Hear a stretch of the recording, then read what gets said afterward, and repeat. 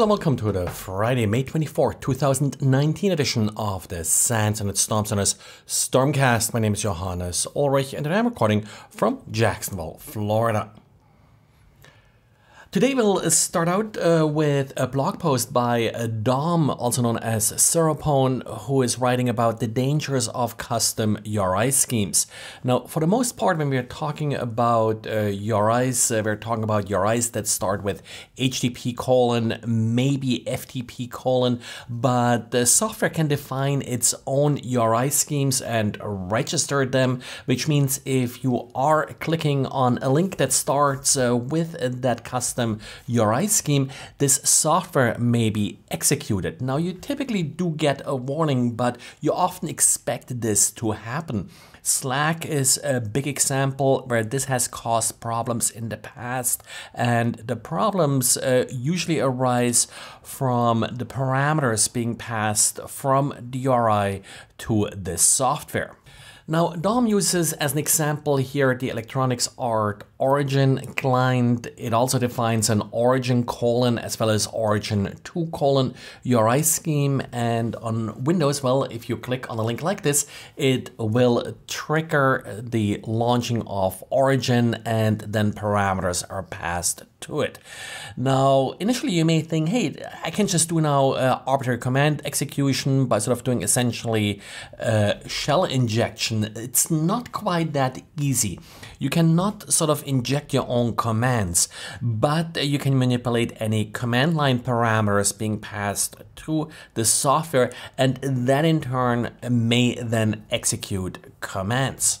Another issue that the attacker has to overcome here is encoding the browser may enforce, but Dom here shows at the example of origin how this vulnerability can pretty easily be exploited.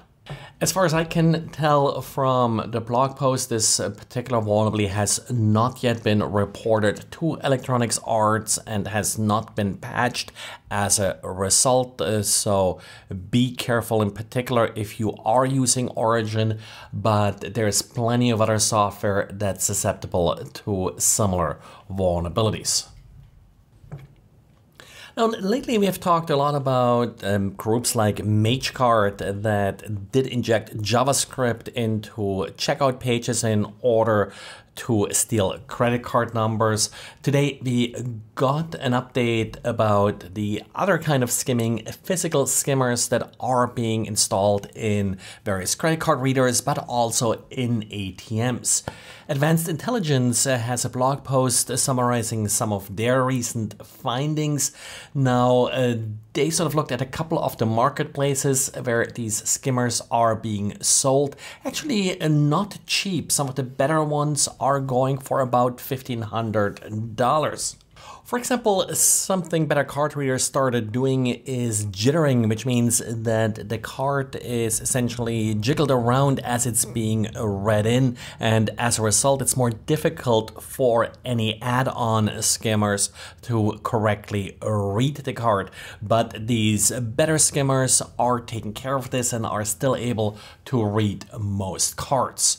Also, some ATMs, for example, use electromagnetic interference to disrupt card readers, but again, if you have the right skimmer, it will be able to defeat some of these techniques. And some skimmers even include a camera in order to record the victim's PIN number. But in the end, it comes down to how can you protect yourself. In my opinion, credit card skimming, not a huge risk to the consumer. On the other hand, where the consumer usually experiences the highest losses and inconvenience is ATM card skimming. I would certainly refrain from using any ATM machines that are not attached to a bank, and if possible, then ATM machines and banks that you are used to, where you're familiar with the particular machine. And Apple released a supplemental update for macOS Mojave 10.14.5. This update only applies to the 15-inch MacBook Pro with the T2 security chip. It does fix an unspecified problem with this security chip, but at this point Apple has not released any details as to what this problem is all about. And talking about Apple, if you're looking for something to play with this weekend, looks like Microsoft released their Advanced Threat Protection or Microsoft Defender ATP for OS X. Now, this is just the client or agent part that monitors the system. In order to collect all the alerts, you will still need Windows Security Center, which I believe only runs on Windows.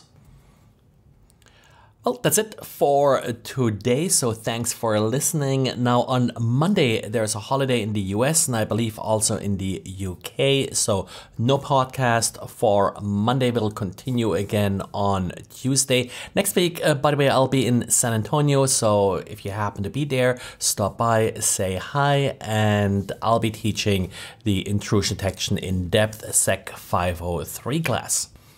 Thanks and talk to you again on Tuesday. Bye.